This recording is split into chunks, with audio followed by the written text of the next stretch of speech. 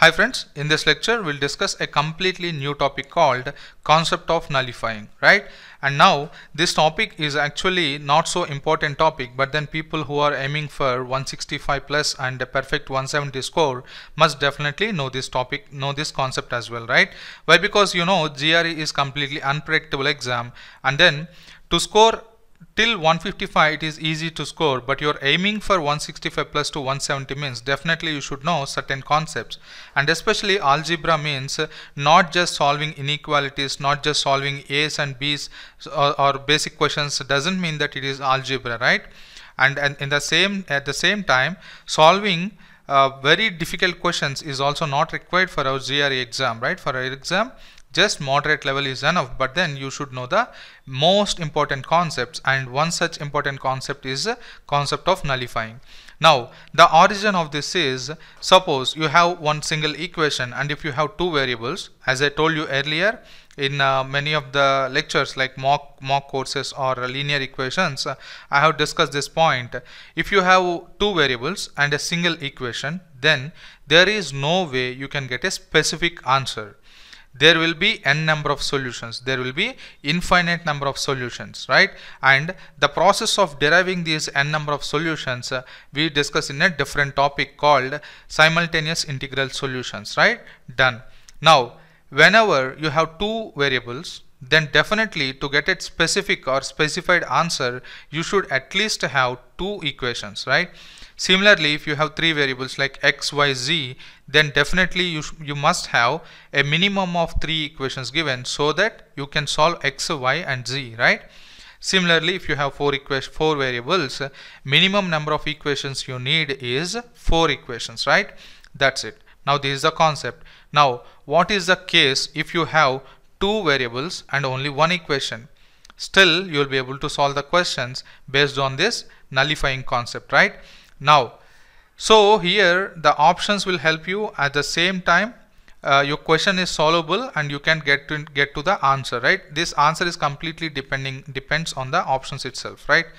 Now one more thing, suppose if you have three variables and there are two equations given, in reality you just need three equations to solve those three variables, right? But in some cases what happens is, in your exam there will be more than 2-3 equations, right? If for example there may be four variables and then there may be only two equations given in your question, right? Then the way to solve the question, you have to apply a concept called nullification concept, right? Now coming to the point, so the point you have to take away here is, whenever you have two variables and one equation, what you have to know is exactly, or at least you can solve only one variable, and one variable you can imagine anything, right? That is the point. Similarly, suppose I'm writing here, if there are two variables and one equation given in your question, that means that you can only solve one variable, and one variable you have to imagine something, understand? So based on this imagination we are going to get the value of that one variable, right? Similarly you are going to solve the question. Similarly, if you have three variables and two equations, the meaning of this is, two variables you will get a specific answer, for two variables you will get an answer, but for one variable you have to imagine, understand? Imagine means you can keep any value you want, right? Similarly, if you have four variables and you have only two equations given in the question, that means that you can put only two variables, you will get the specific answer. You can get answer for only two variables, and two variables you can keep any value you wish, right? That is imaginary. You can that two variables will be a placeholder for imagination, right? You can put any value you wish to. Now let us solve this question.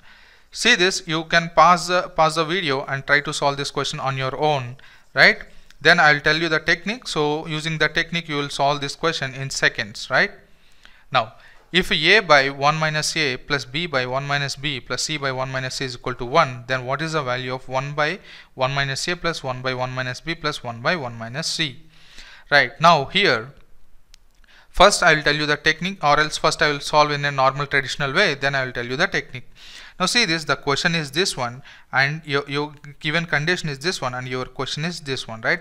So what you have to do is you have to change your condition to orient itself in the direction of your question, right? So from the given condition you have to derive this one, right?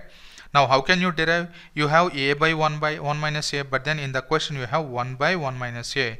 So if I do like this, a by 1 minus a, if I add plus 1 here, right, what happens is you take LCM, you will get a plus 1 minus a by 1 minus a. With this what happens? Minus a plus a cancel and you will get 1 by 1 minus a.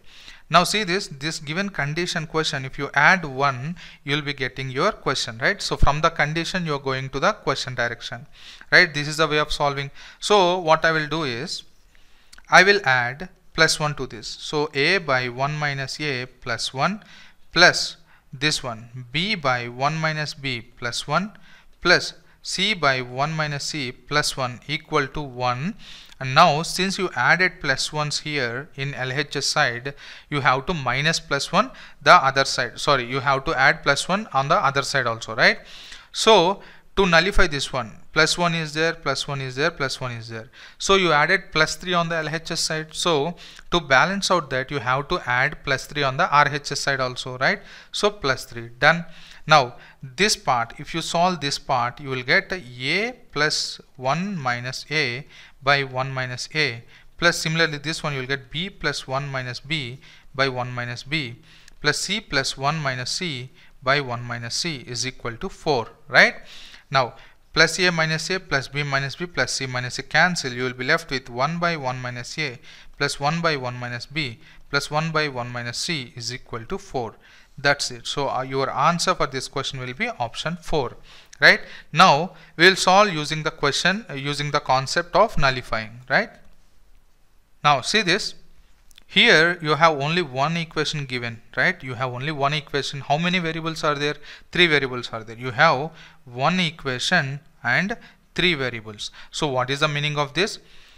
If suppose we have 3 variables, then definitely to solve these 3 variables you must have a minimum of 3 equations, right? But here only one equation is there.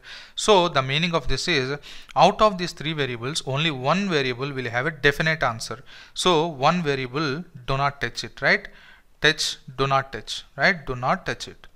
Now 2 variables are placeholders for imagination.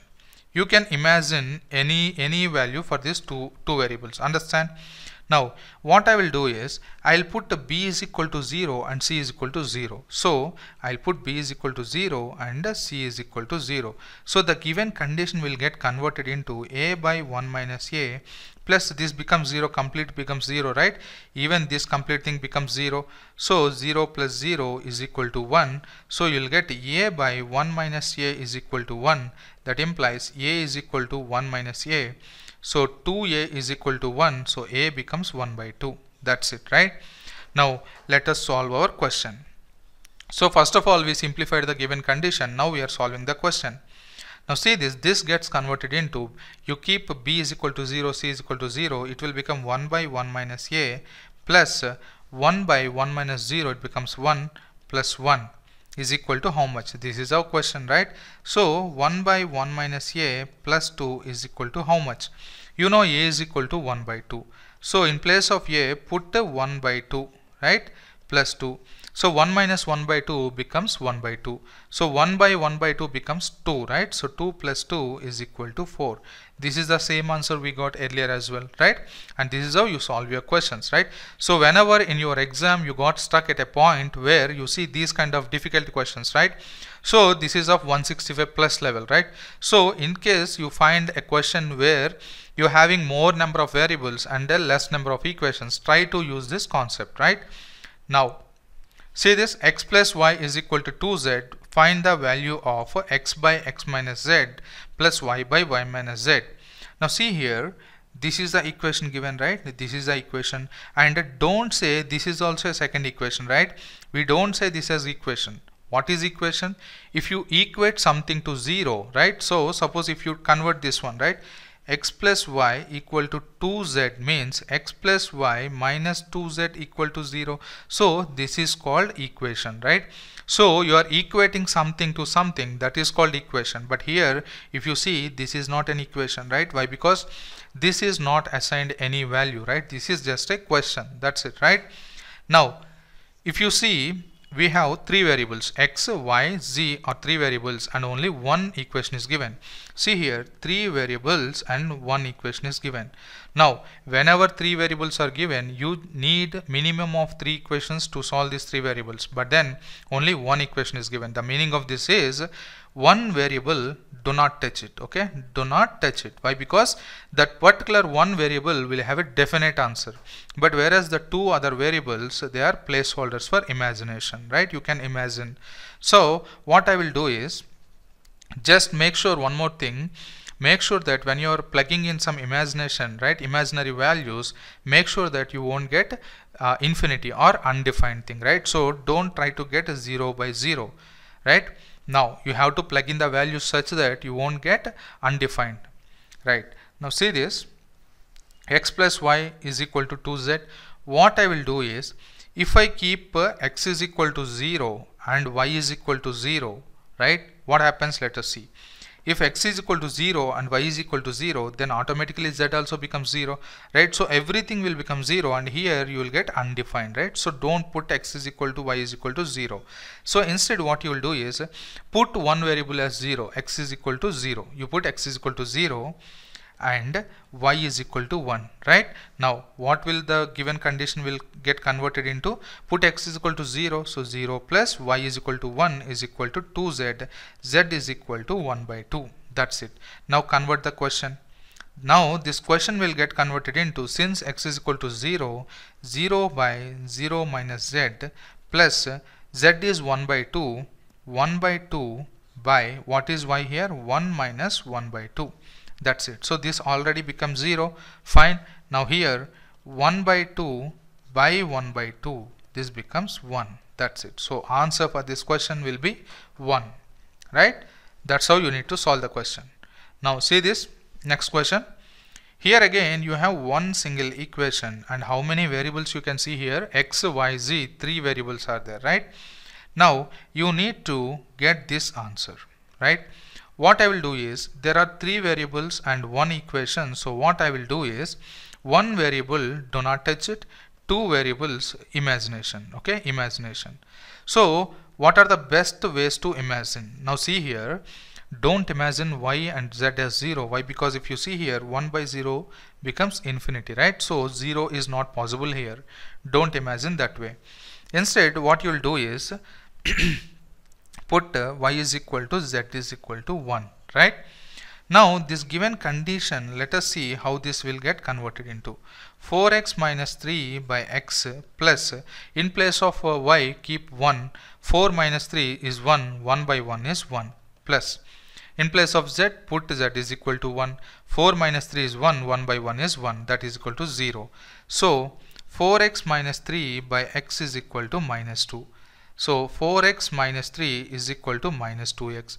Bring this side, it will be 6x is equal to 3, x is equal to 1 by 2. That's it. Now convert the question as well. Now put y is equal to 1, it becomes 1 by x plus 1 by 1 plus 1 by 1 is equal to how much? This is your question, right? What is the value of x here? 1 by 2. So 1 by 2 becomes 2. 2 plus 1 plus 1 becomes 4. So 4 will be your answer for this question, right? That's it. Now, so we are done with this question as well. Now I will just show you how to solve in a traditional way, the same question in a traditional way.